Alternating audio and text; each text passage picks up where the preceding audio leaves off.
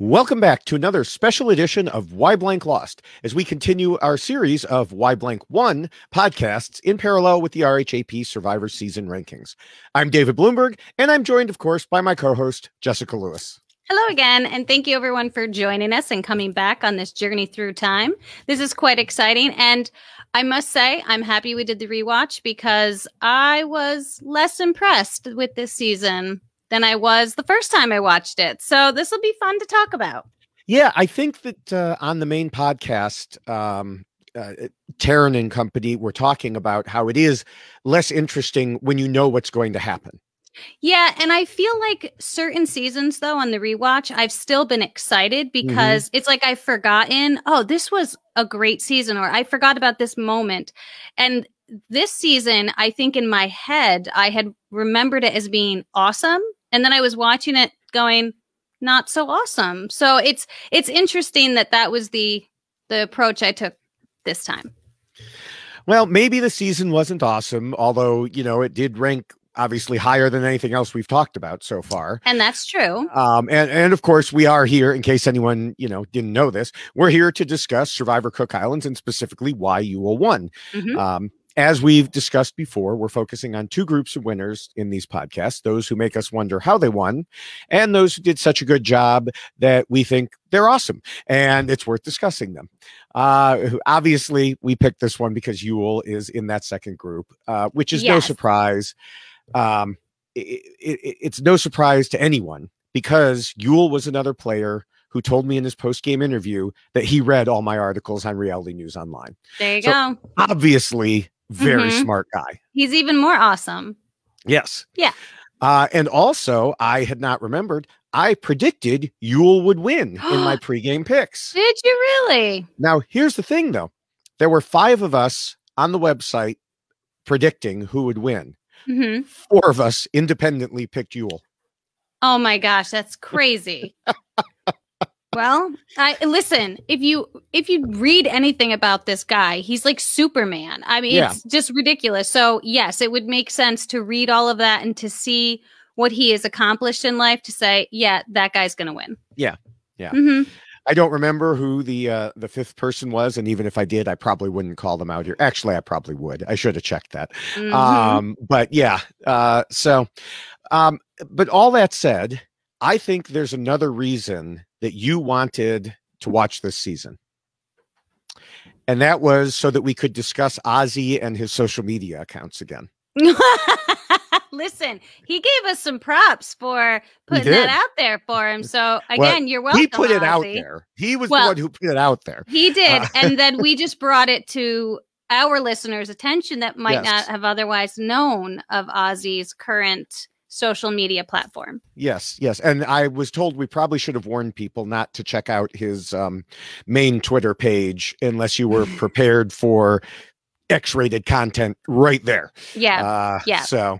Yeah, I did actually share that with my husband later. We were chatting about it and I explained it to him. And then I said, see? And I just, and he was like, oh, wow. Okay. That's like everything. Yeah, it's literally everything. So that's your warning. If you do check, be prepared. No children in the room. There's a lot there. Yeah. Yes, there is. But anyway, so yeah, that's the real reason I think you did it. But no, but thanks for the reminder. Sure. Anyway, to figure out why Yul won, we will follow the same path we always do during the normal Survivor seasons, which is comparing how he played to the rules I originally wrote way back after season 1. And of course, we will look at Ozzy, and not that way. We will look at Ozzy's game and a little bit of Becky's play as necessary to see how their actions may have contributed to the win for Yul. Anyone who would like to refamiliarize themselves with the rules can check the most recent version at robhasawebsite.com/blog/survivor rules. Or you can get the shorter and much more colorful version of the rules in poster form. I tried to do it the right way and I did it the wrong way. Yes. And that is at, of course, tinyurl.com/DavidRulesPoster2. And I will say there is another way that you could get twice your money's worth. No way. That is I know, right? Ready for this? Because the poster's $20, right? So if you want the poster, it's $20 plus shipping and handling. However, if you would like to have a conversation with myself, if you enjoy listening to me, I don't know, maybe you want to talk to me, it would be great. You can actually go on eBay and there's an auction with Give Kids the World and my Zoom call is there. And as an added bonus, I will be giving the winner one of the posters. So not only do you get a conversation with me, you will also receive a poster and start bidding. Somebody has bid, so people get in there. Let's raise some money for the kids. And in the meantime, you can have a conversation with me, get a poster. It's all good. Winners all around. That's right. That's right. Now, do you know off the top of your head when the auction ends? In like 2 days and like 5 hours or something. Yeah, but we don't know when this is going to be posted. So oh, that's true. So it might be done by the time you hear this. Damn it. Can you extend it? That's probably not fair to people, but it's not fair. But anyway, so that was out there. Yeah. Hopefully it'll still be by the time you hear this. We'll forgive you if you pause this video or podcast, run to eBay, bid, and then come back. Check it out. Come back. Yeah. Yeah. So, and be careful or I might outbid everyone for a chance to talk to you. I know. Wouldn't that be funny? And you could win a poster. Yeah. Hey. Look at that. It's like two things you've never experienced. That's before. Right. That's right. It's so insane. So, also speaking of the poster, we were speaking of the poster, but there's another way to get the rules so you can have them with you. And that, of course, is in t-shirt form. The t-shirt is not part of the auction, unfortunately, no. But it is at robhasawebsite.com or robhasapodcast.com. Click the merch link near the top, and then you can scroll through. Or the other thing you can do is you can select apparel, men's t-shirts, women's t-shirts, whatever, and you'll find not just that design, but another design as well, a checklist design, and then the checklist design, you can even get on a mug. So you can choose mugs and order that.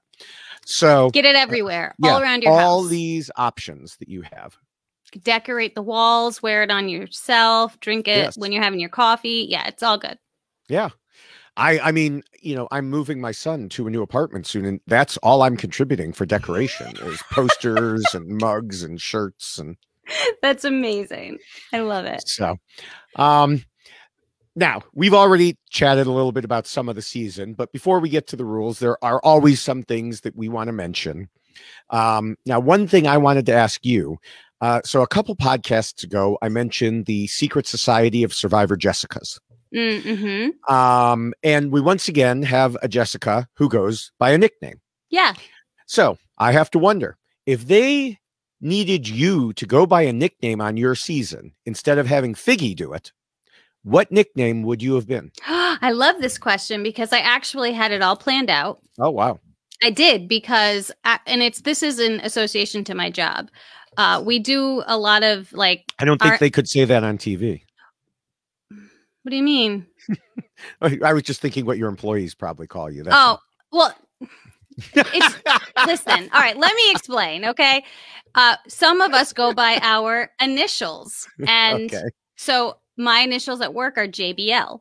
And I just think it's great. I really liked it. That it just sounded cool. JBL was neat. And then also I actually have t-shirts and a hat that have JBL because of the stereo system that is JBL. Oh, okay. Right. So it was I could not only have my name be JBL, but I could also have a t-shirt that says JBL, and that would be really great marketing. It would be awesome.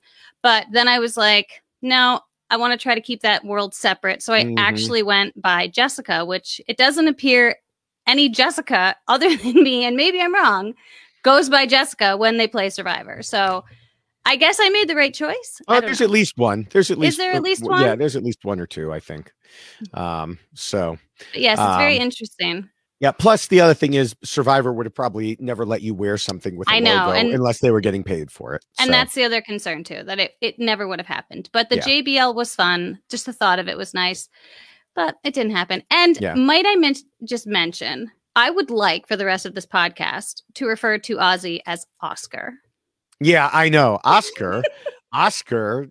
I was like, Oscar? Who's I Oscar? forgot his name was Oscar. Yeah. And then all of a sudden it came up and I was like, I wait. think Parvati called him Oscar like the whole season.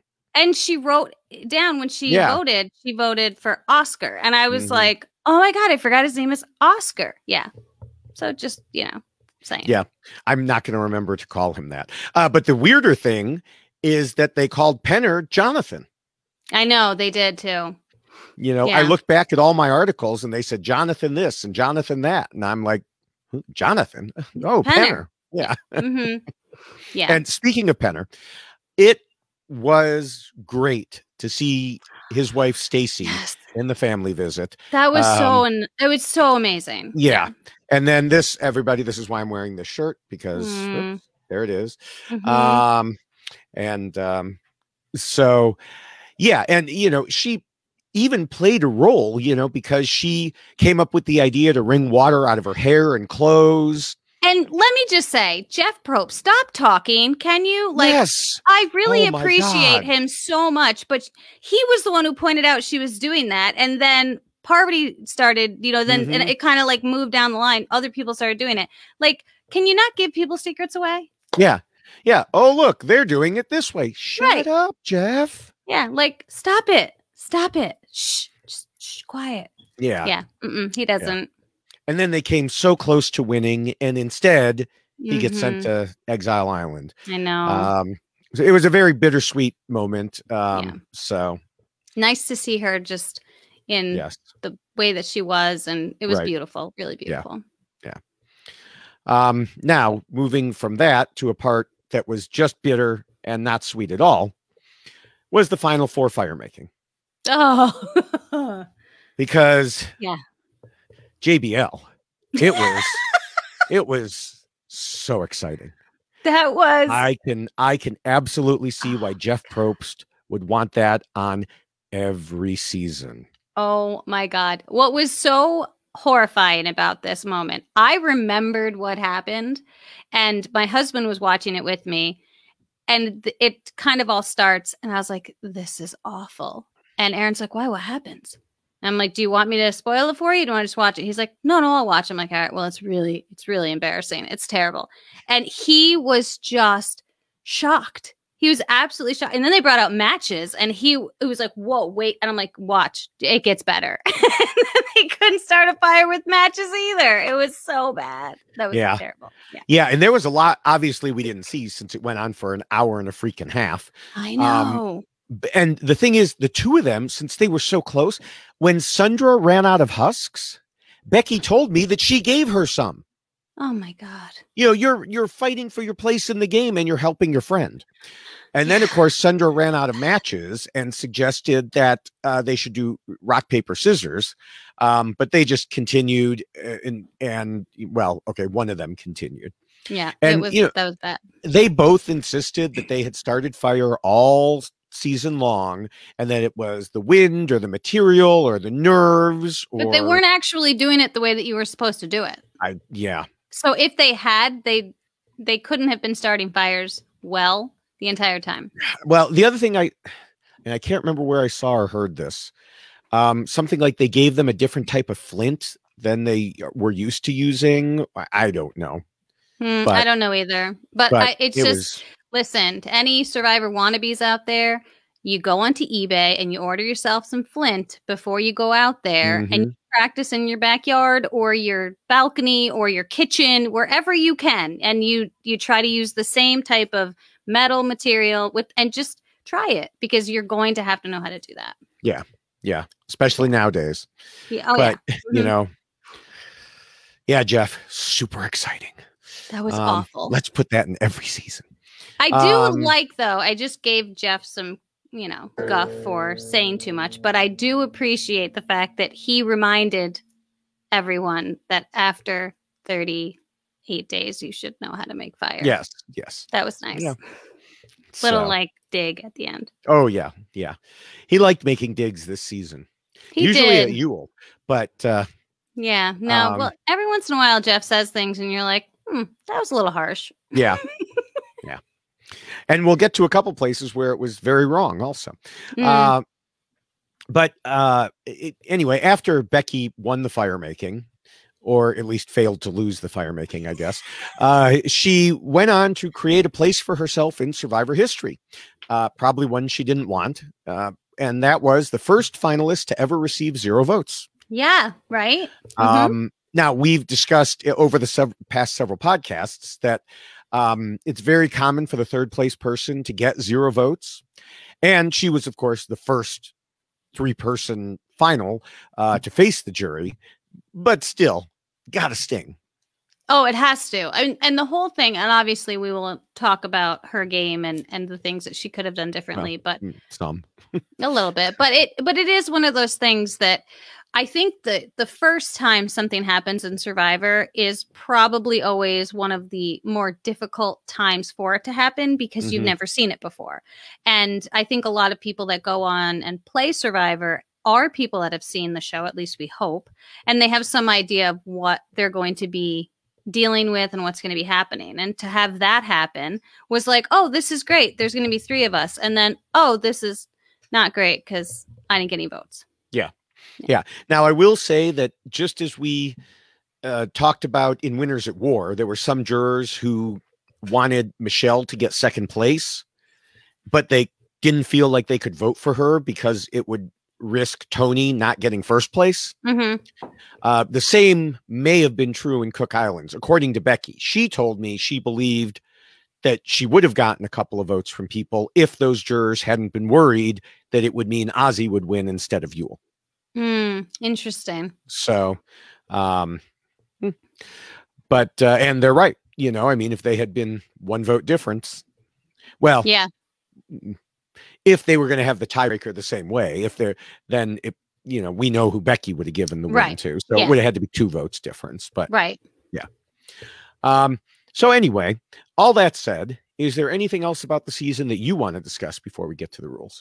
Well, I don't appreciate the way in which the jury was formulated in this season. And I know that they've done this maybe in one other season, maybe 2, where the person is put onto the jury before the merge happens. Oh, I think it's been more than a couple seasons. I don't feel like it's that regular, but I never like it when they do it. Oh, no, I agree with you. Yeah. And so I saw this and I was reminded how awful that concept is, because I think it's highlighted too when Brad asks a question at the end and he says to Ozzy, I think I've had one 15-second conversation with you ever.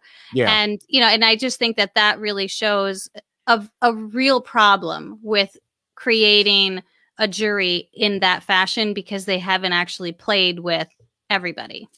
Well, you know, 2 seasons where the jury system was very much like that. Our one of them is the one we love most.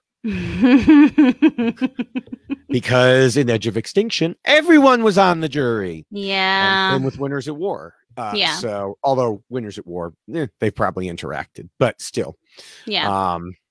So, but yes, I was thinking the same thing when they did that this season. I was like, oh. Yeah, it's like I forgot that was one of the things I forgot, that, oh, that's how they did that. And it to me just didn't feel right, because you don't, I don't know, you don't have enough knowledge about that person other than what you're hearing from everybody else. Yep. So, all right. Well, we'll move on now to the rules. The season obviously began with tribes separated by race. But in the end, it came down to a different breakdown that Survivor would use in later season. Brains versus beauty, or social game, versus brawn. While that social game and brawn are certainly important, the focus of my articles and these podcasts and these rules has always been on the brains. But it was so close. Just 1 vote separated Yul and Ozzy. What was the difference? How did Yul pull it off? And how much of his success should we attribute to the overpowered idol? Now that we've done a Cook Islands rewatch, and I've gone back to my older articles and interviews from the original airing, it's time to take a new look at why Yul won. Excellent. And we're going to do something that we occasionally do on our normal podcasts, but have not done in these special winner reviews yet, which is starting with a rule other than the first rule. Now, I know I just said focus on the brains, rule number 1, always the most important, but the 7th rule covers idols and advantages. And we're doing it because several parts of Yule's strategy dealt specifically with how he handled the idol. Yep. So it would be really odd to discuss his scheming of the first rule without talking about how he handled the idol first. Yes. Also, as I mentioned a minute ago, there is this question, this claim that Yule won primarily because of the overpowered idol. And we need to address that head on. For sure. So Yule said that he wanted to use the idol in a way that would turn the game around. And he did just that. In fact, at the time we gave him, not you and me, but we on the Reality News Online staff, gave him a reality TV Hall of Fame moment for it. Yule could have simply, yeah, I bet he doesn't even have that printed out. Well, he probably does have that printed out on his wall. Of course he does. Right next to one of our next to all of his other awards that he's won throughout his life. What do you mean next to? In front of. So anyway, Yule could have simply held on to the idol, waited for the vote to go against him, but using it that way would have been of limited help. He would have been sent home, or he would have sent home Herrero. Rather, he wouldn't have been sent home, obviously. And if it happened, right at a particular time, the alliances would have ended up tied. He would have given up his main weapon, and a tiebreaker could have decided the outcome of the rest of the game. Instead, Yule used his head, not just his idol. He knew that Penner, of all people, played the game of Survivor rationally. He also knew that Penner wanted to stick around in the game and would not likely be swayed by friendships or other emotional attachments. And finally, he probably knew that Penner was the odd man out in his Raro alliance. This made Penner the perfect target for what was essentially blackmail. Yule basically told him, switch sides or you're gone. I think this is very analogous to like the Chris Underwood situation, where it's a strange twist that is thrown into the game. And I feel like Yule took what is a horrible twist. I mean, horrible. I hate this on every level. Unless you're Yule, of course, then you love it. But I feel like Yule used it in the best manner that he possibly could. He took full advantage of it and didn't just go, oh, well, I've got this idol and I'll just wait till they vote for me and I'll play the idol and save myself. He used it so incredibly well, so that it was almost like, okay, he had this incredibly powerful idol, but he also added so many other components to its use that it almost made it more enjoyable and appreciative of the way that he played it. Yeah, I would not go so far as to compare it to Edge of Extinction. No, but it's like there's a similarity there where it's like they take something and they have this idea. They're like, oh, well, this will be interesting. How will this shake out? And I mean, honestly, like this type of idol power, you're guaranteed to stay in the game. 100%. Well, I mean, if people had listened to Cowboy and Plan Voodoo, yes, there were ways to get rid of him. It's just absolutely. Nobody ever did it. And that's the thing. It's that this is, unless people are willing to try to follow Plan Voodoo, flush the idol, do something different instead of, well, now we know that he has it, so we can't vote for him. So he really took control of what nobody else in the game did. Nobody else took control of it the way that Yule did. Right. Now, there were some people who said Penner could have double-crossed Yule. He could have told Yule he was good with the plan, but then convinced his Raro allies to vote against Becky instead. The main problem is that both Nate and Candace said in post-show interviews that the reason the Raros voted against Yule was because Penner wanted to switch to Becky. Penner himself told me the other Raros, quote, were not being rational. He suggested possibilities of what they could do if Yule had the idol, but they responded, Yule doesn't have the idol. He told me, I did everything in my power. And then when I told them the next night, or when I told them the next night that Yule has the idol, they still didn't believe me. Yeah. That's crazy. Right. And the thing is that there was an additional aspect to it, which Ewell himself told me. Ewell said, I told him, you think they haven't voted you out because you work hard? Bullshit. They didn't vote you out because they think you have the idol. You're going to get screwed. And that was one reason that we saw Penner, and my quotes from Penner were what if situations. If Ewell has the idol, if, I think Ewell has the idol, was because he didn't want to come out and flat out admit that he didn't have the idol. Right. And I will say, I do appreciate the fact that this all came to light during the game and in a moment where I was like, okay, good. At least Penner is getting some recognition for why he did what he did, because Ewell really put him in a very difficult position and kind of forced his hand to have to do that. But it still didn't work. They still hated Penner. So right. Oh, yeah. Yeah. And that was win. Yeah. And that was the thing. I mean, it wasn't simply that Ewell made a threat. Anyone can make a threat. He showed a particular understanding for who was the most vulnerable. And like you said, he got to keep the idol. Sorry, you didn't say that. I'm jumping ahead in my mind.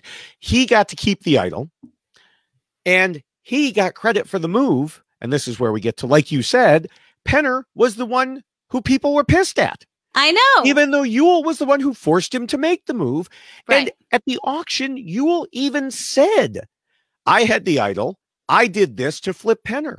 And they still were pissed at Penner. I know.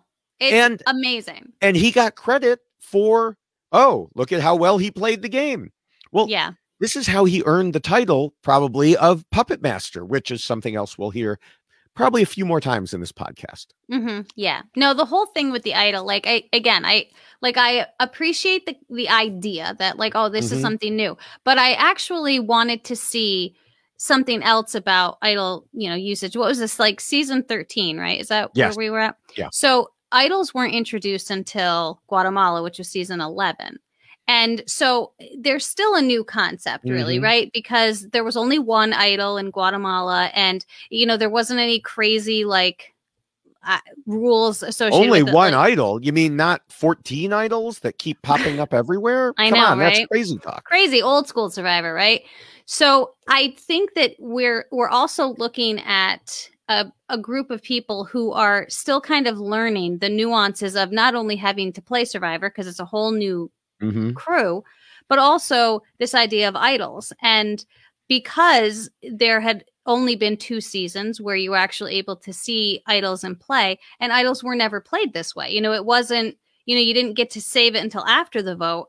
And so I do think that it's great that he figured all of this out without having ever seen this construct before, so great for Ewell for figuring it out.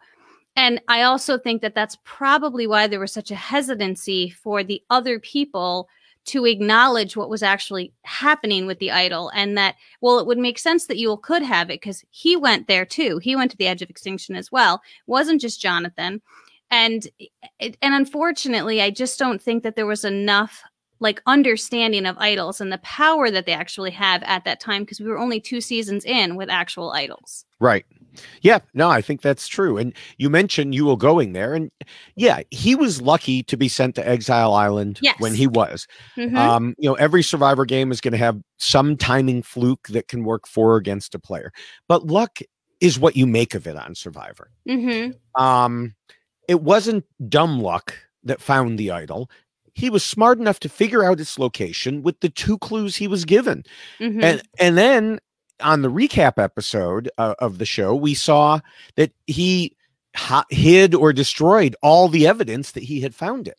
Yes. But I will say that it's another one of those components of Survivor that I'm not a huge fan of, is when there are limited chances for people to actually have an opportunity to find something like that. They all know that there's an idol out there, but they're picking certain people to go. And so it limits, obviously, who could have it, which of course you can figure into your gameplay, but it also affects that luck component too, right? Because if they don't pick you, you never have a chance to get the idol.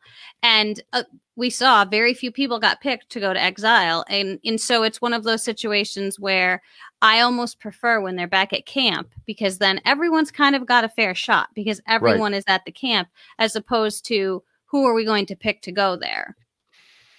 Yeah. I mean, the thing that I do like about who we pick is it's based on the game.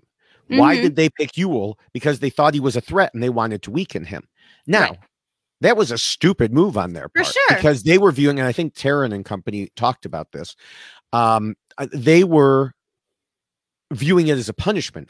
We're sending you to exile. No, I'd be like, send me. Yes, I'll go. I want to find an idol. Yeah, exactly. You're not weakening him. You made him the strongest player in the game, which he probably already was. Yeah. It was like, okay, you're already Superman. Now, on top of it, we're going to give you this laser gun, you know? It's like ridiculous. Absolutely ridiculous. Yeah. So, I mean, again, that's, so let me just say head on, was the idol the reason he won? No, I don't think it was. I think he was smart enough to use the idol as another tool in his overall toolbox. Yes, but I do think that the mechanism that allowed him to stay, as obviously to the end, was the fact that no one could then vote for him. He figured that out. I mean, he came up with this, I'm going to let everybody know I have it, so then no one's going to vote for him. But that is way too powerful. You get to play it after the votes are read. You're sitting pretty at every tribal council if you have that in your pocket. You don't ever need to worry about it, because as soon as your name comes up and you've got the most votes, here you go. And who's going to take that chance? Because the next person in line is going to get sent home if he plays the idol. So I don't like that there was that component to it, because it really did make him almost invincible. But yes, he figured out the best way in which to have the idol by sharing it with everybody. So they were scared to vote for him. Yeah. And we'll talk about this later too, I'm sure. But the thing is, I don't think any of the I-2-4 were ever voting against each other anyway, because they knew they had to stick together to make it to the end, to be against other I-2, because the whole jury was Raro. Yeah. And if they ever gave up majority, they were never winning. Yeah. So I don't think it was the idol that kept Yul in the game past a certain point. It was the loyalty of those four who could not do it. Now, would he have been able to flip Penner? Maybe, maybe not. Yeah. I kind of feel like he would have anyway, because Penner in various places said, I'd rather actually play with the I-2-4. So,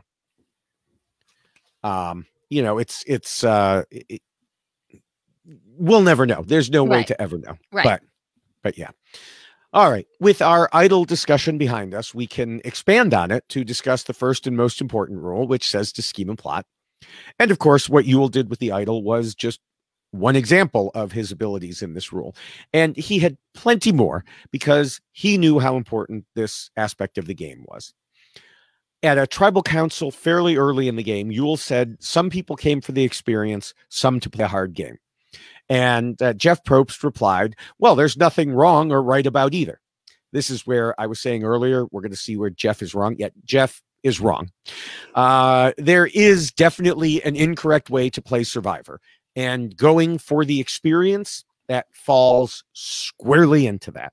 But, Yul obviously wasn't one of those. He was there to win, and he started early, as this rule advises, making an alliance with Becky right at the start, locking in a final five of the two of them, Penner, Candace, and Sundra.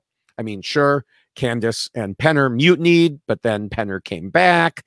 And so, and then they added Ozzy out of necessity. And then, like I was just saying, they took that group all the way to the end. Yeah. And I think there's a lot to be said about that particular group, because I do think that if there is one kind of glaring trait that they each have, I do think there's a loyalty component. You know, Yes. it is something that on Survivor is a hard thing to find. And when you find someone who you truly can believe is going to be loyal to you, that's like gold. And Becky saw that in Yul. Yul saw that in Becky. And then they were able to find those other people that they connected with. And I think that they just happened to bring 4 people together that really, truly believed in that and didn't want to go against that component of the game. Yeah. Yeah. You know, and not only did they have their I-2-4 alliance, but Yul also maneuvered them so skillfully that they all felt like they were contributing equally to decisions. Yeah. But somehow every post-merge vote served Yul's game perfectly. Mm-hmm. You know, if we go back to the Penner flip, we've already talked about Yul's use of the idol, but that wasn't his only strategic move in the way it happened. Because we saw Ozzy wanted to keep Nate while Penner wanted Nate gone. And Penner's preference won out, you know, so, or at least that's what it looked like. But we never saw the discussion where that decision was made. Mm-hmm. Yeah. Yul told me there was a lot more to it. He said it appeared like they actually gave Penner the discretion to vote out whoever he wanted, but it was really the two of them deciding to get rid of Nate together. Ozzy pushed hard to try to flip Nate to the point that Yul realized they had to get rid of Nate. It was a threat to that loyalty. Right. And Penner didn't want to flip if Ozzy was just going to flip the other way. So they decided that when they went to Ozzy, part of the bargain was going to be Penner will only flip if Nate is the one who goes. Mm-hmm. And so Yul made it sound like there was no choice. Yeah. But that wasn't really it. But Yul created that situation to make what he wanted happen. Yes, I think the wonderful thing about Yul is his ability to kind of look ahead so far and kind of pre-plan out all of the scenarios and how am I going to get to that point over there. He's not a knee-jerk reaction kind of person. He's very, I mean, you can always see him thinking and processing, and he does take the advice of the other people that he's speaking with. And what I always thought was fascinating is that he never really gave an answer. If somebody provided a suggestion and said, well, this is what I would like to do, he would make that person have to explain to him the reason for it, but would do it in almost like a very, it wasn't, well, why do you want to do that? It was always like, oh, well, that's interesting. So let's kind of go through that. Like, what does that look like? And how does it, and so he was very good at kind of formulating his plan, but making it appear as if they were all kind of melding their thoughts and plans together, when in actuality, he really was saying, this is the best thing for me here. I just have to get everybody here, but I want to make it seem as if we're all getting there together. It was masterful to watch him do that.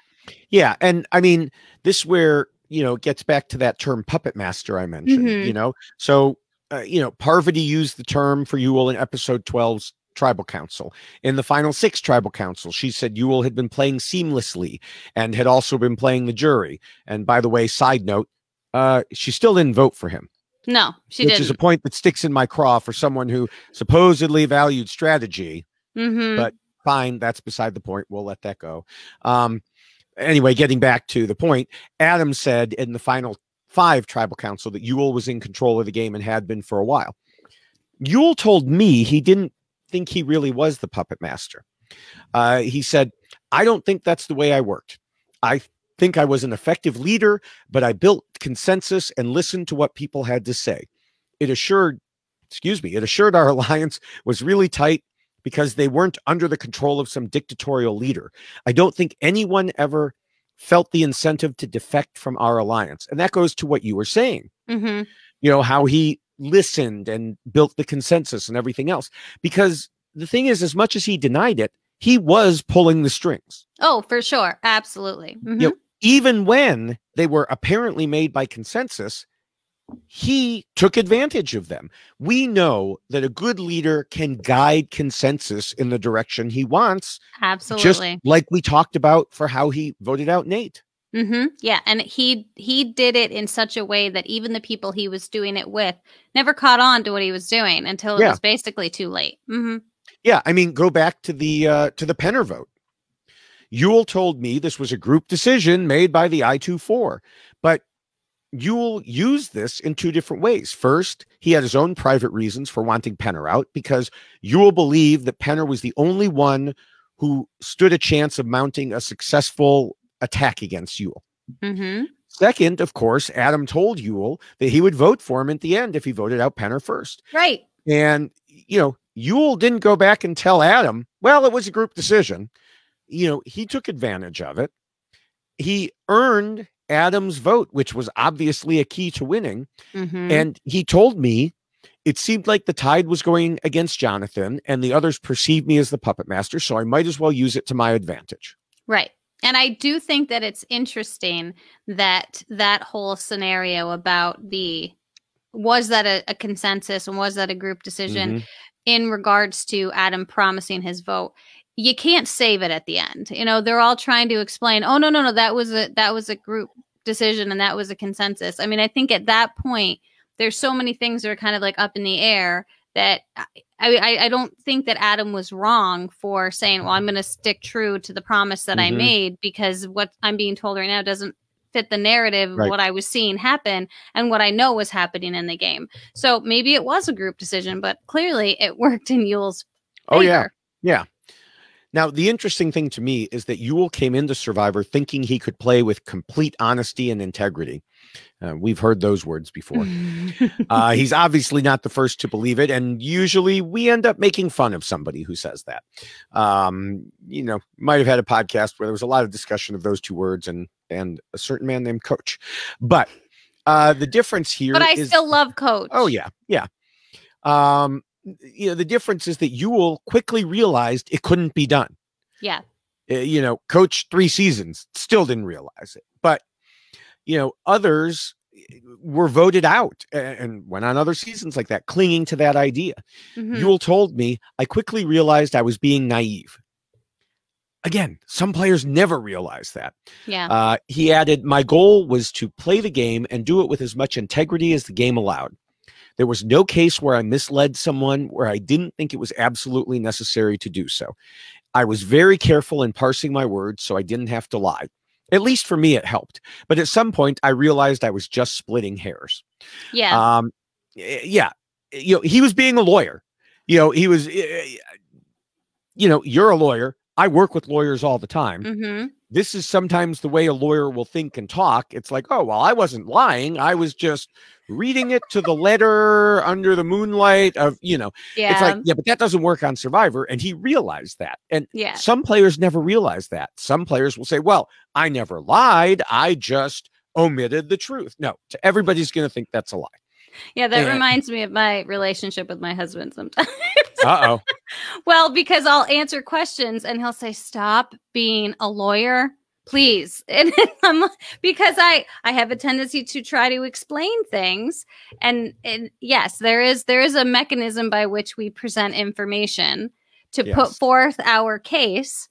And it doesn't always work sometimes when your spouse is looking for a straight up response. Yeah. Did you wash the dishes? Well, what exactly do you mean by wash? How do we define wash? Now, exactly? I'm always the one washing the dishes. Oh, okay. So well, that's not an issue. Yeah.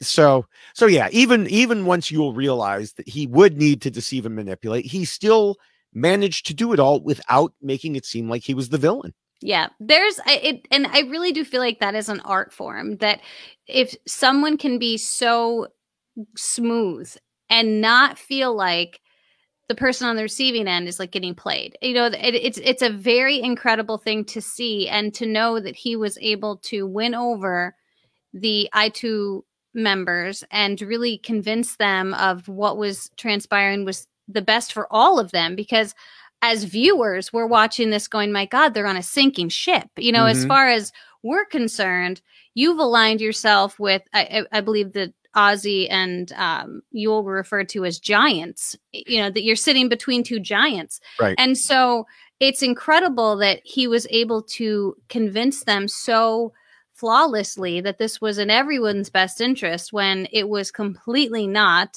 in Sandra's best interest or in Becky's best interest. Yeah, I mean, moving on to Becky, like you did,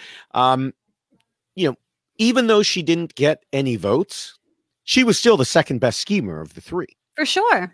When I interviewed Adam, I asked what he thought about Yul taking credit for a group decision to vote out Penner.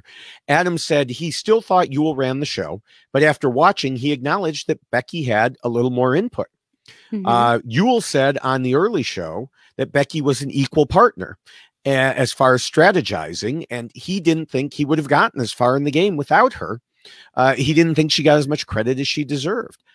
Becky herself talked to me about how before the mutiny, she and Candace would strategize and then go back to Yul and Jonathan, respectively, even though that wasn't shown. So she was scheming. Right. She told me I was behind the scenes making the necessary alliances to stay in the game. Yeah. And I think what happens in Survivor and what we see a lot with duos is there's always that one that is a little more out there, a little more visual, and there's always that other one that's a little more behind the scenes. And when the season comes out, all of a sudden people who were on the season with them start noticing things that they never saw before because that person was playing a different type of game. And I think that we talked a lot about Natalie White in this regard when she was doing a lot of things with Russell Hantz, but Russell Hantz was the muscle. He was the guy that everybody saw, and they didn't necessarily focus on Natalie White. And you really had to look closely to see what she was doing. But then you realize, my gosh, she is doing a lot of things that are just not as flashy and visual. And I feel like Becky is kind of in that same boat where she's aligned with the muscle. And he's the muscle. I mean, just wow. But it's one of those things where you have to be cognizant of that when you are kind of choosing who that second is going to be, because if they outshine you and you're sitting in the final 3 or final 2 together, it's going to be, how is your game different than that person's game if everything you did was a consensus and if everything you did was together? Someone's got to get credit for it in the end, because 2 people can't win. Right. Yeah. I mean, these days, of course, there's a special corollary in the first rule that says you have to make sure your scheming and plotting is at least somewhat noticeable. Now, looking back, the first time that we really started talking about it and that I added it was Aubrey and Co Wrong. But we've seen, and we've seen it a number of times in seasons since then. But as it turns out, yeah, you mentioned Natalie. Now, Natalie wasn't a problem because she won. Right. So, but we have it at least here in the form of Becky. She was behind the scenes, apparently too much, and the jury didn't know about it. Right. Yul was the public face, and, Becky was stuck in the background, even though she also followed this rule. And Yul didn't piss off the people on the jury, right? Like Russell Hantz did. Yes, so that's, or at least not all of them, but yes, right. But it is an interesting kind of comparison to make, that if you are the one leading the charge, but you also have a winning personality and people appreciate what you're doing, if you are at the forefront and the other person is not, then that person in the forefront, like Yul, is going to get the credit. Yeah. So now we can move on to Ozzy, who did not follow the first rule nearly as well as the other 2. I was looking forward to what you were going to say about Oscar, because Oscar, I know that you have some feelings about Oscar. So this will be interesting. Yes. Well, I'll let him tell the tale by quoting his interview with me. He said, "I probably screwed up a bit in my strategy and that I didn't do enough politicking and did too much fishing." Now, people may be saying, I've heard that before, because this is a quote that I use frequently. I say Ozzy can never win. And this is why. After each game and each time that I interviewed him, he recognizes what the problem was. But then whenever he got back out there, he went right back to form. Yeah. And so he told me, my strategy was basically to be the top provider and to let that sink in at an early stage of the game, where if there was any thought of voting me off, people would feel the pings in the stomachs and realize where their sustenance was coming from. Once you make it to the merge, it becomes individual, so you have to win the challenges. Mm-hmm. I've said it before.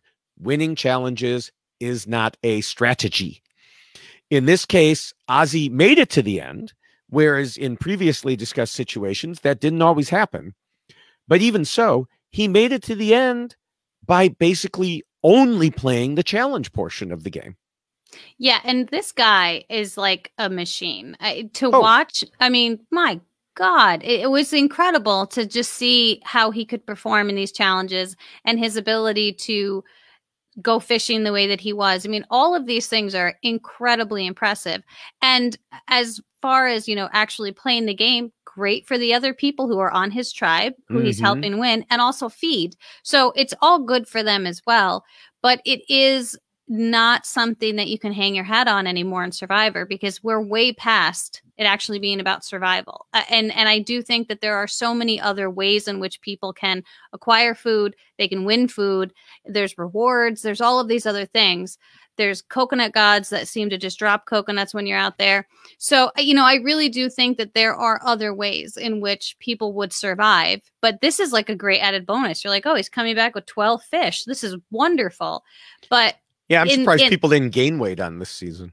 I know. There were so many fish. It was incredible. And I will say, delicious. Probably some of the best fish you'll ever eat when it's just like fresh and right there and you're eating it. And so, yeah, certainly helpful to everyone, but not enough to carry you through in a game like this with the way that it's now played. Yeah, I mean, you said it. There's a reason that part of the rules, as they were written at the time, it's not there anymore, but part of the rules that they were written at the time said hunting and fishing are, well, actually, this part is, sorry, I'm jumping ahead of myself again. Hunting and fishing are likely not very big issues. Instead, the real survival skills necessary here are more along the lines of something you might learn from Renaissance schemer Niccolo Machiavelli than anything you can get from a survival book. And Ozzy was definitely in the survival book camp. So this is what I was alluding to. Even back then, I did have a rule saying providing food wins allies. Yes. But that was the 7th rule. Scheme and plot was and still is the first rule. Yes. Food is good, but the only certain way to stick around is to create a trusted alliance. And don't get me wrong too, because you are right. Food does create allies. And it is a very strong thing to bring to the table. When you can say to your tribe, look what I just came back with, whether it be 12 fish, whether it be 12 coconuts that you found, whatever the case may be, if you're the person that can make fire, these are all things that are necessary components while you're out there. And so if you have that as one of your extras, then when people are trying to figure out who should we vote out, they might not keep you on the list because they might be like, well, that fish is really delicious. So we can get to Ozzy later. But it's not going to carry you. I mean, you take that survival component and his ability to fish and his ability to climb trees and his ability to live in the jungle and thrive and add that to a strategic game like we saw with Yule. Whoa. I mean, you've got, it would be amazing, but he's never been able to balance the two out because he's a likable a guy, when he's out there, but it's just, that's not who Ozzy is. He is not the strategist. He is the survival guy. Yeah, I mean, Adam pointed out at the Final Five Tribal Council that Ozzy won challenges while Yule was behind it all. And then Adam told me that even though he found new respect for Becky's game, as I mentioned a little while ago, he still didn't think Ozzy really had any input into the Alliance's decisions.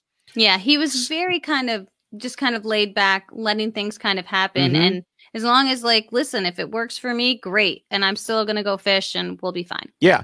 Yeah. And then Sandra also told me Becky, Yule, and myself discussed everything. Now, note who's missing from that list. She continued in the same vein by adding Yule always came to Becky and me, and we all spoke about it together.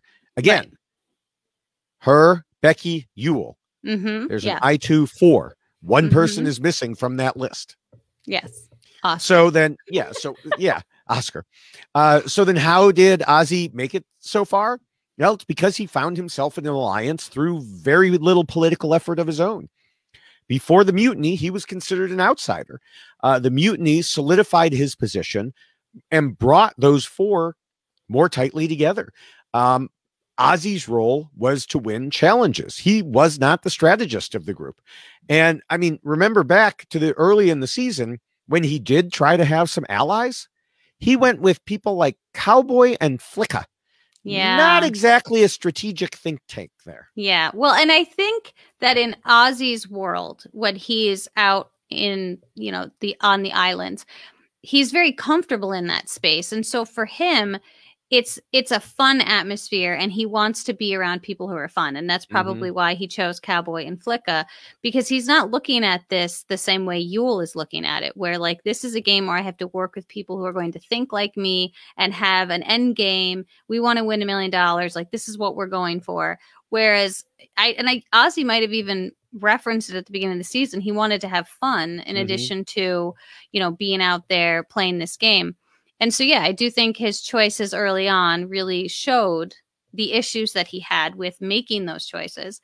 And then also, I'm curious if there was no mutiny, or if, one, if it wasn't offered, or two, if it didn't happen, if they just decided, if Jonathan and Candace didn't mutiny, how significant a role would Ozzy have played moving forward? Because Penner was catching fish like there was no tomorrow as well. Right. So how important is Ozzy at that point? If he's on the outs already and they're concerned that he might become a challenge beast, and, once they get to the merge and start winning all of these immunities, maybe Ozzy isn't as significant, and maybe he goes home as opposed to making it to the end, being that 4.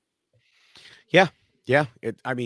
Like anything else in Survivor, one thing changes, and how does everything? Oh, for sure. Everything happen. You don't draw the wrong rock, and we might not be sitting here talking right now. I know. I might be in a bigger house. Yeah, and exactly. My loans paid off. And... Yeah. Yeah, thought about that a lot. Thanks for reminding me. Sorry. Wait, come on. Sitting talking to me is way better than that, obviously. Oh my God, yes. I love having a mortgage, and I love having school loans, and it's wonderful. It's so much fun. So fun. All right. So let's sell some more posters. Yes. So moving on quickly here, we can go to the second rule, which says not to scheme and plot too much and to keep your scheming secret. Clearly, since Yule was called the puppet master and the godfather and who knows what else, he wasn't able to follow this rule completely. But while his alliance was certainly out in the open, he at least kept his side scheming secret, to the point that even Ozzy only found out about some of it at the reunion. Yeah. And because Yule didn't want to come off like a Penner type villain, we talked about earlier, he kept his scheming to the minimum necessary to achieve his goals.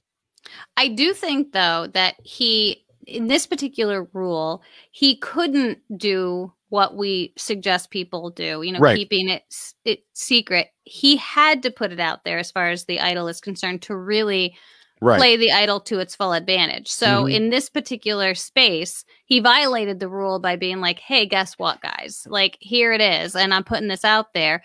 And it was very clear what he was doing, but it worked for him. Because, it really did, obviously. Yeah. Yeah. Now, Ozzy and Becky didn't scheme and plot enough, or as visibly in Becky's case. So we know they didn't violate this rule.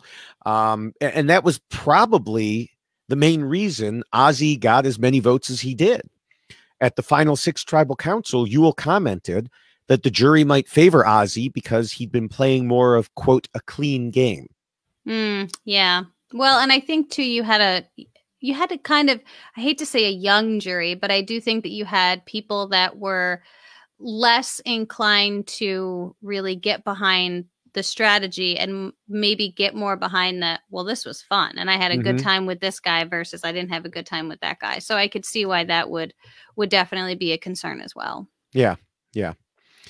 Now, before we move on, I do want to talk about another instance of scheming and plotting too much that didn't involve our finalists, but it did help to lead them there. And you just brought this up, and that's the mutiny. At the reunion, Probst asked Candace about it, and then said, that's the way you have to play. You have to make big moves to have a shot.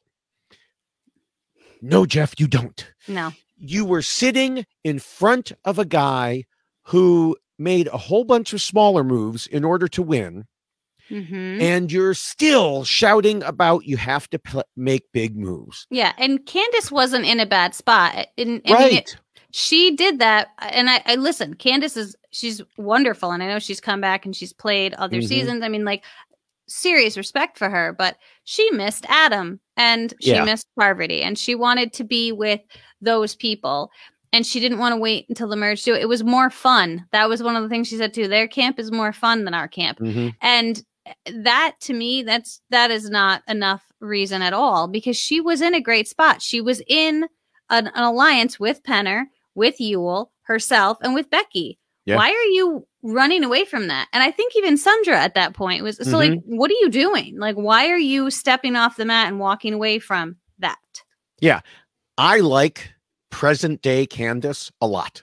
Yes. Okay. I was surprised at how much I did not like Cook Island's Candace. It was just because she was such a kid. Yes. You know, I mean, and she was just immature. Yeah. And I didn't remember that. I still thought of her as present day Candace. You know, and it's just interesting looking back in time, 15 years, and seeing, oh, wow. Yeah, she was way different. Well, and that's why I say it was, you know, a young jury, you know, where you have people who are looking at the world through a different lens because they haven't been exposed to as much as someone like a Yul who might have, you know, gone through more things at that point. And, you know, and so I do think that that's a very real concern when you're playing this game with what are people focusing on when they're sitting on that jury? You know, are they focusing on who did I have the most fun with, or who was actually playing this game to win? Yeah. Yeah. All right. The third rule talks about being flexible. How do you think Yul did here? Well, it's interesting because he didn't need to be, if that makes sense. I mean, he really had people locked and loaded. Like, he was like, I've got my group. And I know what's going to happen. I know the conversations I have to have with them. I know what I've got to do. So he was almost in a position where he didn't need to be flexible, and he didn't have to be, because he was so on point with everything that was happening. And even when he was thrown things like the mutiny, he made it work because he already had so many things solidified with at least two of those people. So I guess Ozzy would have been his flexibility, where he made it work with Ozzy. But, you know, I mean, overall, he had everything lined up from the beginning. Yeah. I mean, and this has happened. I hadn't noticed this until we started doing these podcasts, this series of podcasts. But where we've gotten to this rule and said, well, yeah, the winner did just stick with one alliance, but then we go on to say, well, they didn't just hope it survived, which is, you know, against this rule. They made it happen. And yeah, that's exactly what happened here again. You know, Yul's only chance, and as I discussed earlier, any of the I2's only chance was if the I2-4 became the final 4. Right. And so they needed to stay solid, which they did. And then even within that structure, I will say Yul was flexible when he needed to be or when he could be. That allowed him to bring Penner back in, even after Penner had backstabbed Yul once. You know, we discussed how he subtly manipulated his allies, but he also talked after the game about how sometimes he let other decisions occur if they weren't important to his overall game plan. Yes. And so, you know, he understood no reason to push an opinion and use up that social capital if you didn't need to. Right. Now, Ozzy was in a similar situation, except that while Yul was leading the alliance they both stuck with, Ozzy was tagging along, as we've discussed. But he still was correct not to flip and to go, you know, with the Raros, because if he'd made final 3 against one of them, I already discussed it. The Raro jury would have given it to one of their own. That's just the way they were playing. So he really was in the best possible position. His main problem, besides not following the first rule, was that it was a final 3 instead of a final 2.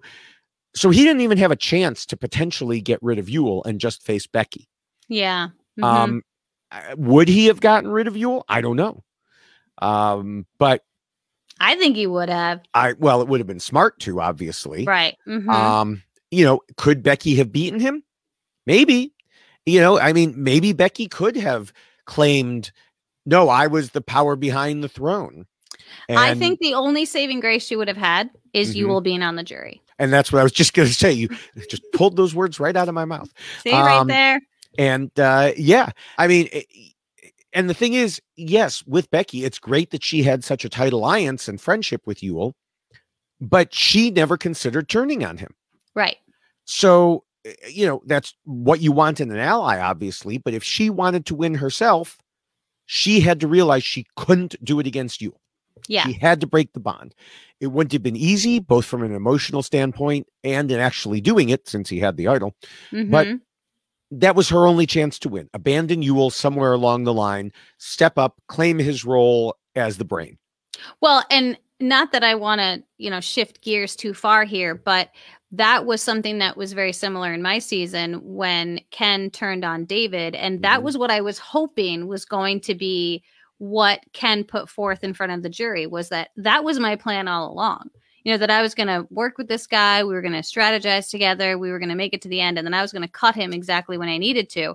That would have been beautiful. And if Becky had done that, if she had presented it in that way, that like, this was my plan from the beginning, I knew that he was going to be a great ally and everything was working really well. But I also knew that I was going to have to get rid of him. And if she had, she certainly could have argued that before the jury. And I think it would have gained her a lot of props, because it would have shown her awareness of not only the game, but also how people were perceiving Yul, which would have reflected very well on her.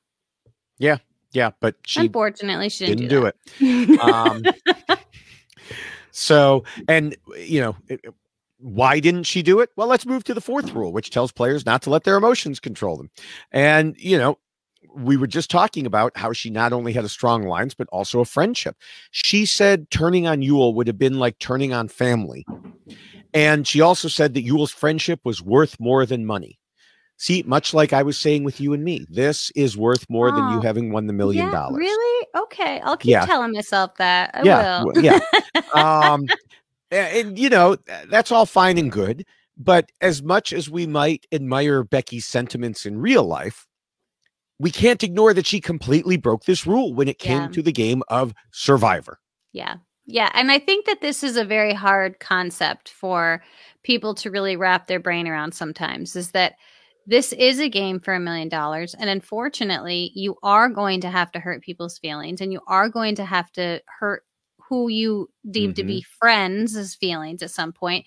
And I mean, because it's a game, and that's the whole structure of it, is to really get into people's heads and make them uncomfortable and have to make decisions about things that in real world life you wouldn't do. But here, there's $1 million on the line. And the only shot that she would have had to step up and try to show that she was in charge and not Yul was if she had made that determination to take him out of the game, and she could not separate the two. And I'm sure Yul can sit back and say the same thing, like, oh, well, our friendship is more important than money. But guess who has $1 million check? Right. That guy. Yeah. And the thing is, he never had to make that decision, really. No. And he had no problem in this rule because, yeah, there were some people he liked more than other people, but he never let it affect what he believed to be the best strategic move. Right. You know, in many ways, he is the definition of the term gamebot when it comes to this rule. I can see that. Yeah. Now, Ozzy, not a gamebot, but also did not have any problems here. He played with his heart, but he didn't let his heart interfere. You know, and a perfect example is, again, to go back to the situation with Nate that we discussed. The two of them were becoming friendly. Ozzy wanted Nate to stay. But when Ozzy found out that supposedly the only way to get Jonathan to flip was by voting out Nate, well, he went along with it. That was the game. Yeah. And I do think that Ozzy's ability to kind of go with the flow helped him in this role too, where he didn't necessarily seem too attached to any one person or any one thing. There were some ideas that he seemed more attached to than anything. But as far as like the people that he was playing the game with, it was more about Ozzy than anything. And so that's why I don't think that he ever struggled with this too much, because it really was Ozzy wants to win challenges. Ozzy wants to win challenges. Ozzy wants to win challenges, and maybe win $1 million. You forgot that Ozzy wants to win challenges. Oh, that too. And catch fish. Yes, that's true. All right. Well, the fifth rule talks about the social game and reminds players that they need to pretend to be nice. Once again, I don't think Yule had any problems here. While some of those who voted for Ozzy were what we might think of as bitter in terms of jurors, they weren't upset because they disliked Yule. They were upset because he outplayed them. And like you said, they were young. Yeah. Yule is, probably always will be an incredibly likable guy. Mm-hmm. Yeah.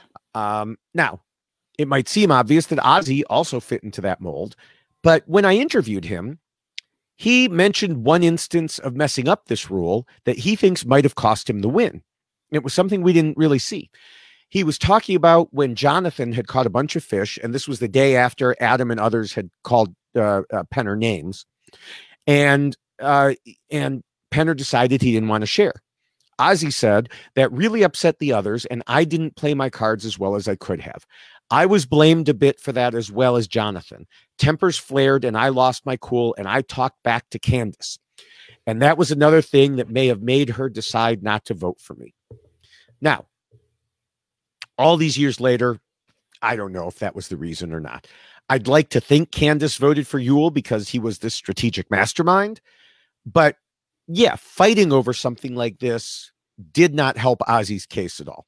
No, and I, again, have to go back to what we've already talked about with some of the maturity levels that we were seeing with some of the issues that arose on this particular season, where you do have such a disparity in just people's worldviews and how young some people just really came across. And and to me, watching that whole scene, obviously I'm an older individual and I'm watching this from my couch. I'm not living it, but you're a younger individual. I wish, but it's one of those situations where, yeah, I mean, these people are not helping. They're not providing for anything in the camp. And there's clearly a divide.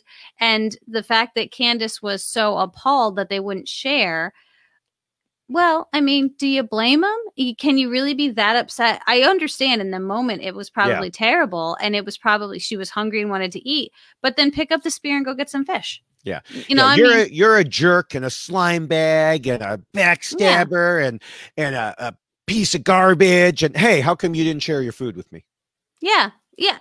So it's a really interesting thing to see. And then there was an instance where we saw Adam eating coconut and Penner went to take a piece and then he was quickly like slapped away. Like Adam was eating that, like that was Adam's. And Penner was like, oh, well, I just was taking a piece of coconut.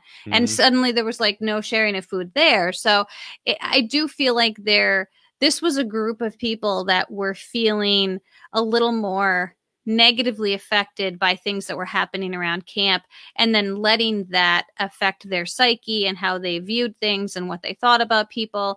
And so, I wouldn't be surprised if Candace remembered that and thought about it, because Yule was part of that too, but Yule wasn't saying anything. Right.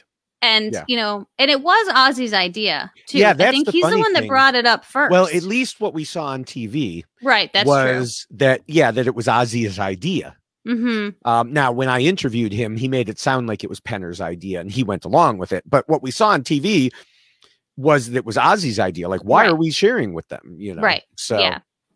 I don't know. So it's crazy. Yeah. All right. Well, the sixth rule warns against being too much of a threat. We'll start with Ozzy for this one. Now, Jessica, what do you think? Was Ozzy a threat at all in this game? I'm going to go with, to win a whole bunch of challenges. Like, really? Well, and here's the thing too. I mean, and not that I'm speaking ill of anyone winning those challenges. Those are hard challenges. I mean, serious props for winning the way that he did. I mean, the guy is a phenomenal athlete. But it, again, is one of those things that we've seen in Survivor time and time again, where the person who needs to win wins challenges to keep them in the game. And I'm curious if Ozzy, I mean, I know he was with the I-24, but if that was kind of the same mindset where like, I need to win in order to stay in the game. And so it is this weird mix with Ozzy because he's winning the challenges, which gets him immunity, so he can't be voted out. So that becomes very threatening to people who are like, oh, well, what if he wins the final challenge? You know, who's he going to take to the end with him? So these are all conversations you have to have when someone is winning so many challenges. But then at the same time, he's not as threatening in the way in which he's playing the game. Right. And so you've at least got that where you can say, well, even if I'm sitting next to him, if you're Yul, I can say, well, I outplayed him. He might have won challenges, but I outwit him. I outplayed him on the mental, strategic part of this game that we all need to play. And so the challenges were great, but I think it was a really awesome kind of play on words, if you will, or argument that Yul made about how I was letting Ozzy win challenges. I thought that was very clever because he downplayed the significance of the challenge wins by doing that. And I thought that was really interesting that Yul kind of threw that out there. Like, oh, I was letting him win. It made him happy. He wanted to win, so I let him win. I thought that was really, really clever. Well, yeah, and Yul actually told me that one of his biggest fears was to be seen as too much of a threat. And, you know, that's one reason he kept downplaying the idea that he was the puppet master, even though he was. But, you know, on the strategic side, he deflected attention to Jonathan. And on the challenge side, he obviously deflected to Ozzy.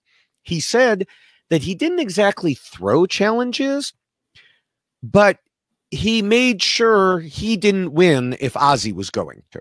Right. So he told me when we were down to the I-24, once we got to the numbers, it didn't make sense for me to win. I had hidden immunity and nobody felt threatened, so I didn't need it. If I actually won it, it would have put me in the awkward position where I felt pressure to give it, the hidden immunity, to somebody. Right. But who would I give it to? For me, my goal was to come in second place, close enough that if Ozzy faltered, I could win and keep the Raros from claiming it. But as long as he was winning it, that wasn't necessary. I don't want to take anything from Ozzy. I went all out for the first 2/3 of a challenge. And once it became clear Ozzy would win, I'd kind of take my foot off the gas a bit. I'm not saying I could have beaten him. The guy's just incredible, but it worked out very well. I love that so much. That is a guy who is thinking through every scenario when it comes to this game. Yeah. He even continued. For me, having Ozzy around was great. He was the single best insurance against any of the Raros making it to the finals, and he deflected so much attention away from me. As long as Ozzy was there, any discussion about splitting the four was always talking about voting out Ozzy, never me. It really did serve my own strategic interests. Love you all. What'd you say? You love me? Love you. If I were Billy, I'd be like, oh, it's oh my God, that's it. It's more than $1 million. See, again. Yes, more than $1 million. Worth more than $1 million. That's right. Got to be careful the way you say things. You know? I know, and drinking wine doesn't help. Oh, so, gosh. yeah. All right. Well, we already talked about rule number 7, so we'll move to Appendix A, which is about the rest of the tribe keeping their end goals in mind when voting, and says to vote out the weak, then the strong, then the weak, then the strong. Well, we already talked about how Yul always kept his end goals in mind, and from the early days, he was thinking about it. You know, he and Penner worked early on to save Becky when Cowboy was trying to vote her out. Yeah. And, you know, from then on, he always was thinking ahead, thinking scenarios, no matter what he was doing. Now, I have to admit, I didn't go back and analyze whether he specifically voted out weak versus strong players once the I-24 alliance took hold of the game, because it really didn't matter. He focused on getting out the appropriate person at the appropriate time. Yeah. He was like a machine. He really was. Yeah. He was very aware of everything that was happening around him all the time, and was very aware of the ramifications of what would happen. If this happens, then that. If that happens, then this. I mean, he would work through all the computations, and it really was an impressive game to watch because he was so aware of what was going on, and he never walked into a tribal council not knowing what was going to happen. And right. I think that this is someone who was very mindful of the end game from day one. Yeah. All right. Speaking of the end game, Appendix B covers the jury phase and final tribal council. Now, I'm not sure if any minds were really made up at the final tribal council. Yul talked about Yul things. Ozzy talked about Ozzy things. You know, I mean, for example, Yul opened by saying he had to manipulate and deceive, but he was loyal to those who were loyal to him. Okay, we'd heard that before. Ozzy said he was the underdog who provided and embraced every aspect of the game wholeheartedly. We've heard that before. Now, lucky for him, I wasn't there because I'd have jumped up and said, well, you did miss the key aspect of the game. But later, Yul did basically say that. He said in response to the question from Jenny that strategy is the most important part, not physical ability. Yeah, Yul did very well at, again, downplaying everything that Ozzy did and making it insignificant as far as the game of Survivor is concerned. Well, at the same time, building up Becky, I thought it was interesting because he wasn't downplaying what Becky did. And I think probably because Becky was doing what he was doing. So, you know, he wanted to make it all seem across the board like, yes, this is what we were doing together. But then those extra things that Ozzy had going on, don't pay any attention to that. Like, that's just the shiny key distraction. Like, don't look over there, just look over here. So it's his ability to communicate and put forth those ideas of what he wants people to really focus on. It's like you're telling someone how to feel about something without telling them how to feel about it. Right. You're kind of floating this idea, and then they're figuring out their own, like, oh, maybe that really wasn't that important. Maybe that really didn't matter that much. But you're not saying that, but you're helping them get there. Right, right. You know, and he also had some interesting questions that he had to answer. The most famous one, perhaps, was Candace saying yes or no. Yes. Have you been shamelessly working the jury? And he was like, yes. And, you know, the thing is, yeah, shamelessly working the jury is part of this appendix. Yeah, for sure. You know, I mean, I could tell when watching that he said certain things at earlier tribal councils that were absolutely aimed at getting the jury on his side, much like you were just saying. He didn't wait for the final tribal council. He subtly, or sometimes not so subtly, planted seeds as time went by. And then he helped those seeds to grow in the final questioning. Yeah. And the hat thing, we got to spend a little bit of time on the hat thing, because I do think that it's interesting that Jeff Probst allowed that to happen, because Jeff could have put a kibosh on that in 2 seconds. He could have went over, got the hat, and that never happened. And then it wouldn't have been in the actual edit. You never would have seen it. And Jonathan would have had his hat back. He would have gotten it back after tribal council, done and done, because there is supposed to be no interaction between the two. And Jeff not only allowed it to happen, he then pointed it out to the room. Like, do you see what he's doing, everyone? Do you see how he's playing you and how he's garnering a vote over here? And people are still like, I don't know, maybe. I mean, he wanted his hat back, you know, and Yul was like, well, he asked for his hat back, so I brought him his hat back. But it was interesting that, like, he made it seem so just like, don't worry about that. I was doing Penner a favor. He asked for it back and I brought it back. But Jeff was trying so hard to, like, pound it into these people's skulls. Like, do you see what's happening? And they were still just like, no, it's fine. Yeah. Yeah. I mean, on the one hand, none of the jury saw him bring it.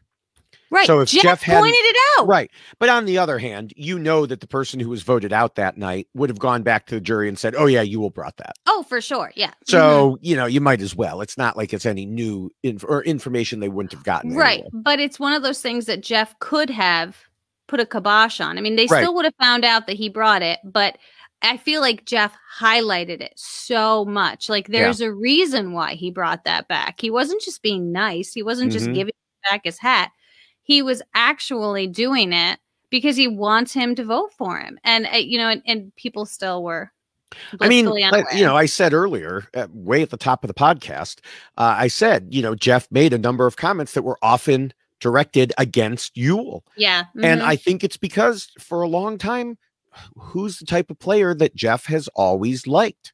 The Oscar. challenge winners. Oscar. Yeah. Oscar. You know, there's a reason that Oscar was brought back multiple times, you know, there's so, but anyway, I love you, Jeff. Don't worry. I love you, Jeff. Yes. Really. Yes.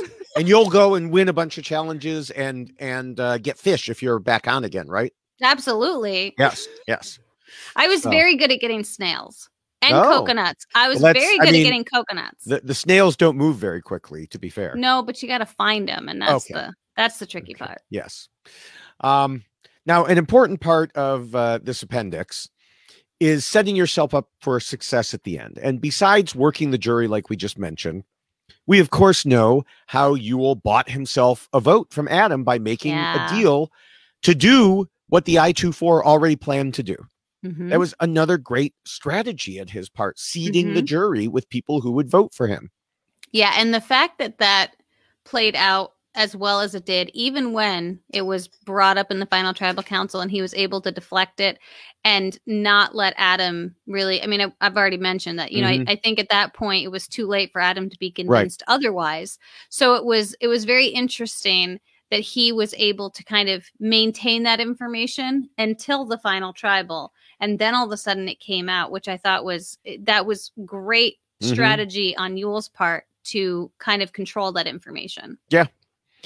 Now, as for Ozzy, I asked him what his strategy was for handling the jury. He said he was trying to get his message across because he didn't have any of his original tribe on the jury. And most of the people there, he didn't have any relationship with. Now, that's the problem. Right. Why didn't he have any relationship with them? Right. Now, you talked about Brad earlier. Fine. He had no control over that. But just about everyone else there, you know, this is a strategic social game. We already noted how he missed a lot of the strategy. Sounds like he missed the social too. You know, Ozzy added to me, Yul is such a strong competitor in the social aspect. Like I said, I think I spent a little too much time doing all the classic survival things and not making sure I had that one extra vote. Yeah, there's a lot of time lost when you're fishing. Yeah. If you're out there, there's a lot of time lost. Yeah. And so it's not just that he wasn't playing strategically, he wasn't playing socially either. Yeah. I mean, and I think that he's likable, obviously. I mean, he's clearly somebody that people got along with, and he maintained his composure. And we only saw the one issue with Candace when it came to the food. So clearly very likable, and he's feeding them. So that's an added component, but he's not trying to become anything more to these people other than a provider and someone who's like fine to have around camp. Like, he doesn't make it uncomfortable, and he doesn't make you feel, you know, strange, and he doesn't say weird, you know, he was just kind of there, and everything like was fine, but he wasn't really trying to formulate and build those bonds like you need. Right. All right. So we've made it through the rules. It's time to wrap things up. But what are your final thoughts? All right, listen, I did this already once, I think, because we talked about Yul previously on one of our, like, I don't know, it was like we had like episode 6 of something or whatever. When we talked about when Cowboy and it was someone his else voodoo, his voodoo. Plan voodoo. Yes. And I mentioned this. Look, I had my pencil, which I could not find earlier. No one's going to understand that, but you know what I'm talking about. I do. You do. So here's the thing. I'm going to focus on Yul for a second. Well, actually, I'll start with Oscar, because I do think that Oscar is someone that we've had the opportunity to see come in and play Survivor again, right? And we've seen the same Oscar each time he's played this game, and the guy's truly impressive. His ability to win challenges, catch fish, live in the jungle, and be like the Jungle Book is really quite incredible. I'm surprised he wasn't speaking to animals while he was out there, because this is who Oscar is. And I think it's fitting that he did so well this season and got so far, just because this was still early Survivor. I mean, kind of, right? I mean, we're at season 13. So like that survival component is still a thing. And not that it's not anymore, but it's really not as significant as it was then. And so I do think that he did an awesome job in the survival aspect of it. He did an okay job with the rest of the game, because clearly he made it all the way to the end. But unfortunately, as we were told, you know, when you're sitting next to another giant, there has to be things that distinguish you. And while he had those things that distinguished him, it didn't distinguish the gameplay. It distinguished him as a person and his abilities to live on an island and how he could survive. But he was forgetting what the most crucial component of Survivor is, and that is outwit and outplay. It's not just out survive and outfish and outwin challenges. You have to do those other things. And so, unfortunately, I think Oscar, Ozzy, however you want to call him, will always be that Ozzy, right? He'll always be that guy who's like, I can go on an island and I will live forever. He should be on that other game show. What is it? Lost? That's what he should do. Because he would survive. That's all it is. Like, that's what Lost is all. It's like, I think it's called Lost. Well, Lost was a drama. No, what is it? Alone? Is it called Alone? Oh, I don't know. Maybe it's, I don't know. Needless to say, there's a different show he should be on and he would win. So, but I have serious respect for him. As for Becky, I feel bad that Becky decided to align herself with someone like Yul, even though it worked to her benefit and it was a really great game move at the beginning. By the time it got to the end, it was like a lost cause. You know, there's no fighting Yul. Yul is the epitome of a human being, and this is what we're going to talk about. I'm telling you, like, he is like a walking god as far as I'm concerned. It's just, wow. Well, and this is where this comes from. I'm sorry, I'm ranting. This is going to take a little while, but hang in there, people, because this is what this is what Survivor Wiki does to you. Okay, so I have to set the stage, right? I'm watching Survivor, right? My daughter walks in. My daughter's 18 years old. Okay, can you believe that? She's 18. So she walks in, and she sees Yul on the screen, and she goes, "Wow." I mean, just like, she's like, and she said, she goes, "That is a specimen." And I was like, "Yeah, you think that's a lot? Check this out." And she's like, "What?" And I get on my phone and I pull this up and I read this to her. So this is his backstory that it talks about where he was raised and that he attended high school in Northgate High in Walnut Creek, California, where he played varsity, water polo, and track and graduated valedictorian. Kwon then attended Stanford University and obtained a Bachelor of Science degree in Symbolic Systems, Theoretical Computer Science. While at Stanford, he received the James Lyon Award for Service, attended Officer Candidate School for the U.S. Marine Corps, and graduated Phi Beta Kappa. Kwon went on to receive his Juris Doctor degree from Yale Law School, where he served on the editorial board of the Yale Law Journal. Kwon has enjoyed a diverse career straddling both the private and public sectors in law, business, and technology. He practiced a mix of litigation, appellate, transactional, and regulatory work at several law firms. He has also served as a judicial clerk to a federal judge on the Second Circuit Court of Appeals. Additionally, he worked as a legislative aide to Senator Joseph Lieberman in Washington, D.C., where he helped draft sections of the Homeland Security Bill and other technologically related legislation. Several years ago, Kwon decided to switch careers and become a management consultant at McKinsey. From there, he joined Google's business strategy group and most recently went back into consulting. Kwon's favorite hobbies include politics, boxing, ultimate fighting, and volunteering with kids. He describes himself as idealistic, compassionate, and ambitious. He became passionate about creating awareness for more minority bone marrow donors in the U.S. after launching a major search to find a match for his best friend who was diagnosed with leukemia but ultimately succumbed to the disease. Kwon is a member of the Washington, D.C. and California State Bar Associations. He is also a member of the Lambda Phi Epsilon fraternity, and he currently resides in California. And to top it all off, his birthday is February 14th, 1975. Like, I mean, Valentine's Day? Are you kidding me? Like, I don't even think that included everything, because I think he also worked for Facebook. Yes, I thought he worked in the Obama administration too. He probably did, and he's got $1 million check. So I'm sorry, but he is like, who is this walking robotic human being that like just?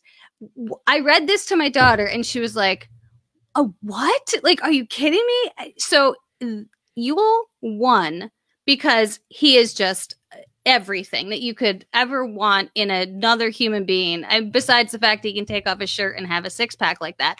I mean, that should be in his bio here too.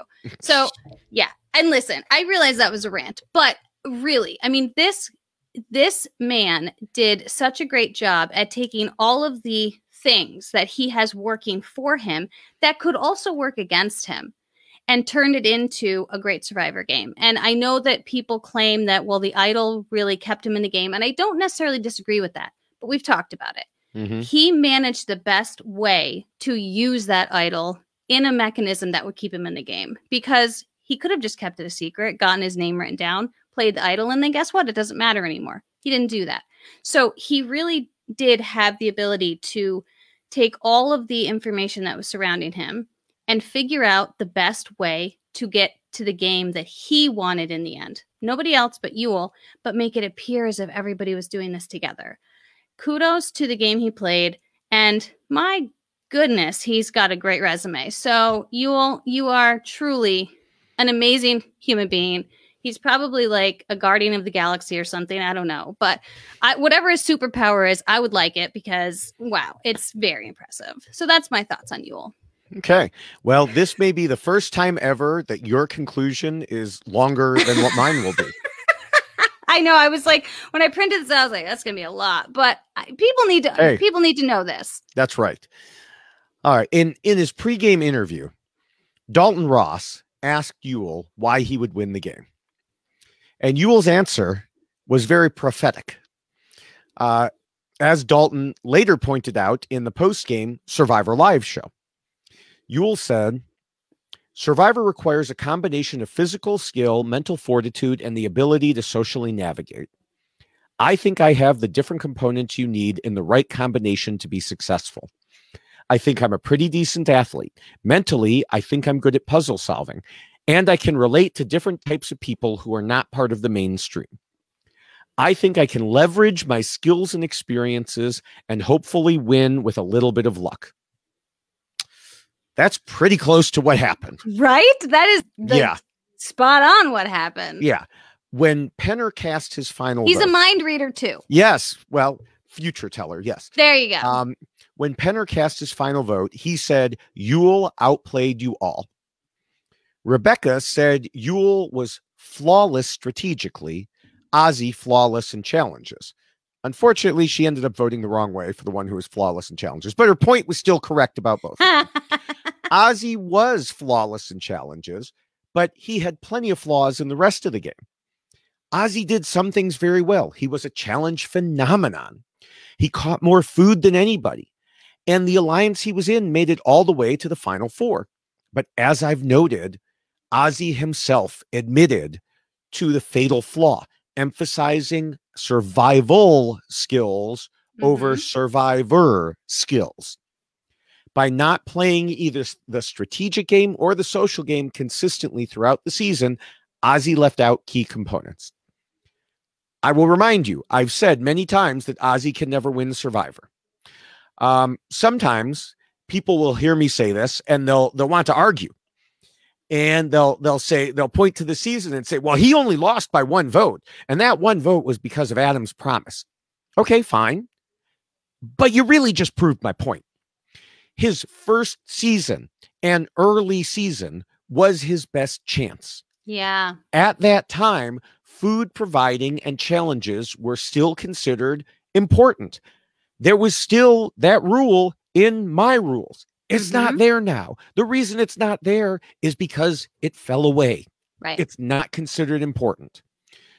Some of the jurors were upset that they'd been outplayed so badly. Okay, that's why they voted for him. And he still lost, even with all this going for him. If someone wants to complain about Adam's vote, that just shows how smart Yul was to make sure he took credit and earned that vote. Yeah. So, yeah, we know from some of our prior special podcasts that scheming and plotting doesn't win every season, but it still remains the most important aspect of the game. Winning challenges, as Ozzy did, certainly is another important aspect that can get a person to the finals, but we've also discussed how one false move could doom that player. In this case, it didn't, but they were questioned. He was questioned on what he did other than challenges. Right. That's where Ozzy found himself. Some of his skills cannot be denied, but the missing links in his game were also the most important parts. Meanwhile, those missing pieces of Ozzy's game were where Yul excelled.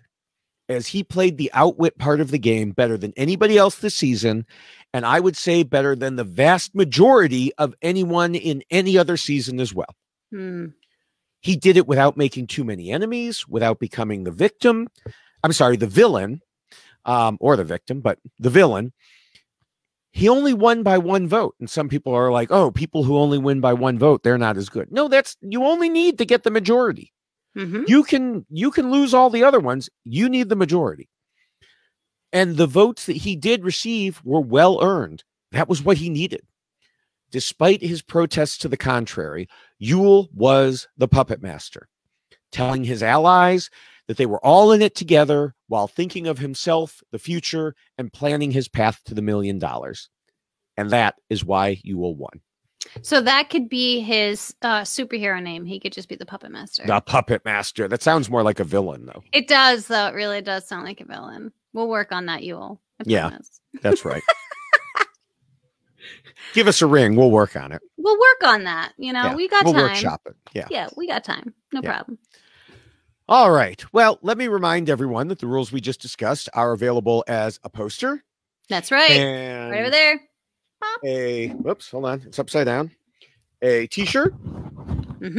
And another t-shirt that's a checklist and a mug for the checklist. So again, go to robhasawebsite.com or robhasapodcast.com for the t-shirts or the mug. Click on the merch link. For the poster, go to tinyurl.com/DavidRulesPoster2.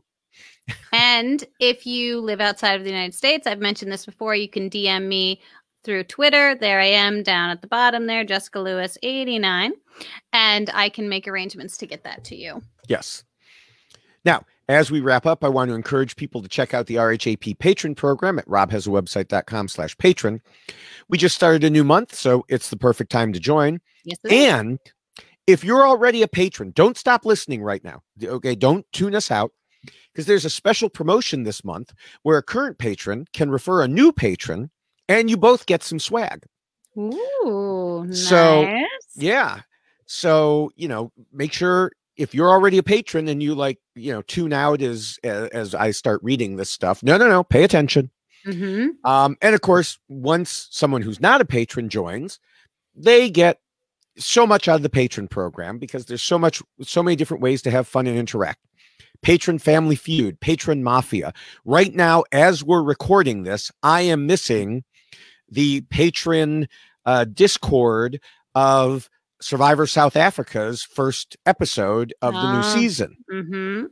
So, there's also obviously a patron only follow-up podcast for each Survivor season in the countdown. And Rob still has the monthly patron call-in shows, weekly Q&A show with Nicole, etc. Of course, there's also the Facebook groups to keep you occupied with a great community, including both of us, where you could talk about Survivor, Big Brother, life in general. So again, remember to go to robhasawebsite.com/patron. Once you get to the Facebook groups, make sure to say hello. You should. And you should also follow us on Twitter. I am at Jessica Lewis 89. As I pointed out previously, here I am down there. And he is at David Bloomberg. You should follow us both. Get both sides of the story. Right there, you got it. Well, see, I'm right next to Yul's face, so I don't want to cover up Yul's face on my shirt. It's hard with it being backwards. But yes, so you should follow us both. And Survivor, by the way, it's coming back. And when it does, we like to live tweet during the episode. So if you follow us both, you'll get to see all of that. And there seems to be this odd phenomenon. I don't know if you have just rubbed off on me too much, but where we end up tweeting the same thing, basically at the same time during the episodes, and then it becomes a fight of who tweeted it first, which is always me. Always you just you make stuff up. It's not true. I make stuff up and the timestamp verifies it. Yes. Yeah, listen. So anywho, you should follow us both, because when that happens, you can get involved in the fight that causes between us. Be on the right side by supporting me. Yeah. So I'm at Jessica Lewis 89 and he's at David Bloomberg. Yes. Now, I've also been mentioning the newer social media outlet Clubhouse, which now has opened up to Android users. I know. I got to get on that. Yes, you do. You can find me there also as at David Bloomberg. There's an RHAP club. I have invitations I can give out. So if you need one, hit me up on social media. Look at that. On Twitter. That's right. You can hit me up on Twitter about Clubhouse. The hashtag, of course, as we've been doing for these, is hashtag YUL1. And of course, there's the hashtag for this podcast overall, YXLost. That's right. Everyone should make sure you're subscribed to all of the RHAP Survivor podcasts at robhasapodcast.com/survivor or on your favorite podcatcher. We are, of course, also on the reality TV Rehap-Ups feed. In both places, you can find a wide variety of great content, including, of course, the Survivor Season Countdown. And we would like to say thank you to Scott St. Pierre, who does all of the editing for us here on the Why Blank Lost podcast. So thank you, Scott St. Pierre, for not only the work that you do for us, but for RHAP and as a whole. I mean, it's incredible. And then also to Will from America, thank you for the incredible theme song that you've created for us. We appreciate it greatly. It's very catchy. And I hope that you will watch, sing the song, get involved, buy a poster, all these great things. So thank you, everyone, for that. And thank you, David, for allowing me to go a little bit above and beyond on my final words in regards to Yule. But that needed to be... your Yule worship? Listen, come on. I mean, his wife is beautiful too. I mean, everything about this guy, it's like win, just keeps checking those boxes. It's incredible. And not that he hasn't earned it. The guy's worked incredibly hard. So yes, thank you for that, David. I appreciate it. Yes. Well, and thank you for joining me once again to talk Survivor. Everybody who's listening and watching, it'll probably be few weeks before our next one again. But keep your eyes and ears open for when that happens. So we will see everyone again soon for the next look at why somebody won. Bye, everybody. Bye.